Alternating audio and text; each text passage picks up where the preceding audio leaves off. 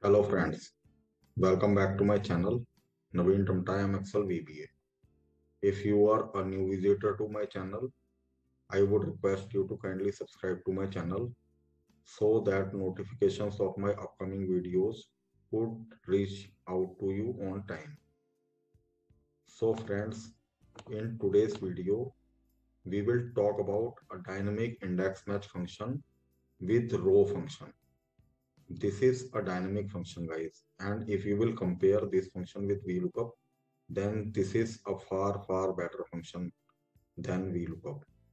So I have an example here. On 1st of Jan, I have got this data like receive date, ID, timestamp, revenue segment, and this. And basis of we have a common thing here which is ID. And basis of this ID, I have to fetch the required details like employee ID, employee name, and date of joining, which is there in my employee ID, employee data sheet. Okay, so if I apply this simple VLOOKUP function here, basis of this employee, this ID, this unique ID, and I am fetching the required details from this sheet. So I have got the result.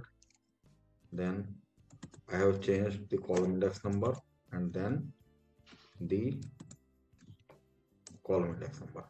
And now I am, changing the format of this date and dragging this formula. So as of now, everything is looking perfect because we have fetched the required data. But guys, if your source data is very much dynamic and your column gets shuffled on day-to-day basis, let's say today it is on B column, tomorrow if it is, it has got shuffled, let's say now it is on column D, and on 3rd Jan this is on column H, means on the last, then this VLOOKUP function will not work here and will give you trouble.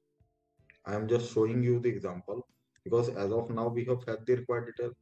On 2nd of Jan, if you will be pasting this data here, so everything will get changed into hash NAs, because now what this VLOOKUP function is doing, it is looking for, it is looking for that ID here on column B, but in place of this ID we have got date. That is why you are getting hash NAs here.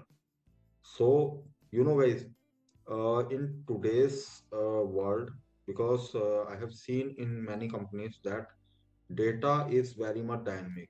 Every day the column gets shuffled, so people face so many problems. So that is why this idea came into my mind to make this video. So this index match function will solve your problems with row. So I am going to apply this function here. But before I start, what I will do is I will go to this name box and I will copy this row number from here. Now I will apply index. So guys, in index, I am taking the whole. I will, in index, I will go to employee data and I will take the entire data which I need to fetch there from A to D. Just fix it. Then put in a comma and use row and use Control V. The same cell, the cell number which we have copied from here. Now close your parenthesis and put in a comma. Now you are required to use match function. In this match function, what you are looking for is, you are looking for this particular header which is employee ID, and where you will get the required details related to this particular ID and particular headers in your source data, which is employee ID. Okay, employee data. So here you will just need to give the reference of the headers of the source dump, means the required data. Okay, and fix it as well, and close it with exact match, and close with double parenthesis. Now guys, if you hit enter, you have got the result. So just simply drag this formula, and you are not required to use, change the column index number here as well. Just control D and control R. So you have got the desired result guys. Now let's say, because this is the example of 1st of Jan, where your employee ID is, means this unique ID is there on column D. Now I am going to paste the data for 2nd of Jan, where you can see this ID is, let's say this ID is there on column A. Okay, here it was on column D, and here it is on column A.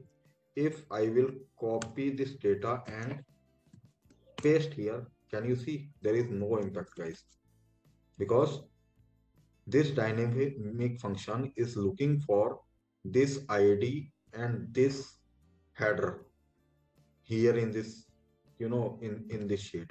That is why it is giving you it is not giving you any error. Okay, and if I will paste the data for 3rd of Jan here, so you can't see any impact in your, in your data which you are fetching from there. But if you had used VLOOKUP function here, as we have seen in this, in the beginning, that we had got hash arrays here. So guys, start using this dynamic function, because this function is the one which will never ever put you down. So guys, this is all about today's video, and I hope you will like this video. So if you have liked this video, kindly subscribe to my channel. This is my heartiest request to you, and share with your friends. As of now, I am signing off guys. Bye bye, take care, and Jai Hind.